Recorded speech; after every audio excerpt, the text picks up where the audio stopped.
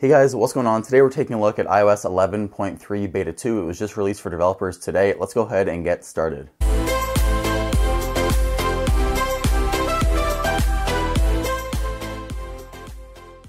So thanks to my complete fail on my other upload on iOS 11.3 Beta 2, I completely forgot the biggest feature in this update, which is the new battery health section inside settings on iOS 11.3 Beta 2. Thanks to a comment on that other video, I quickly deleted it, and I'm going to make this video instead and upload it. I really apologize, guys. I forgot completely about this feature that Apple was going to add. So we have this new battery health beta section here in battery settings in iOS 11.3 Beta 2.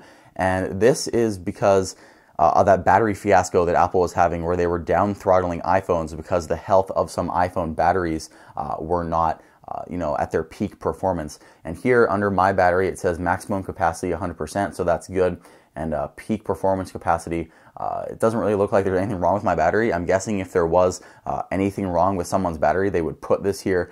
I'm guessing this is more useful if you're running iOS 11.3 on a phone like the iPhone 5S or the iPhone 6, which are the phones that were having the biggest issues. Of course, on a brand new iPhone 8 Plus like mine, it's not going to show anything.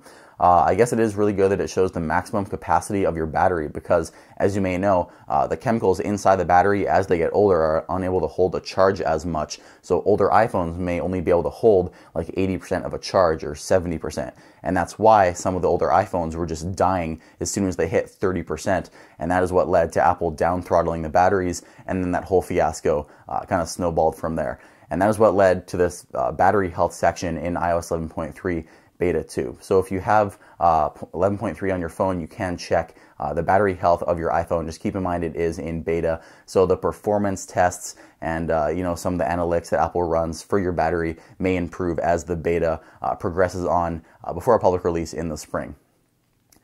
Other than that, guys, 11.3 Beta 2 is a pretty small update. I think Apple focused definitely on the battery health section. But other than that, there isn't really anything new. I did read the release notes. They said a few things like the iPod Touch 6 will not support 11.3 Beta 2, so I guess you'll have to wait for Beta 3. A few things like when you have a Safari app on your home screen, there's a fix with the camera app, and there were some compatibility issues. I think another thing like the Skype application after updating to Beta 2 rather, will now work because before the Skype application would crash after you sign in. Other than that, performance seems okay. You can see here the animations are really smooth. The 3D touch is really smooth now. They fixed that a while back. It seems pretty smooth to me.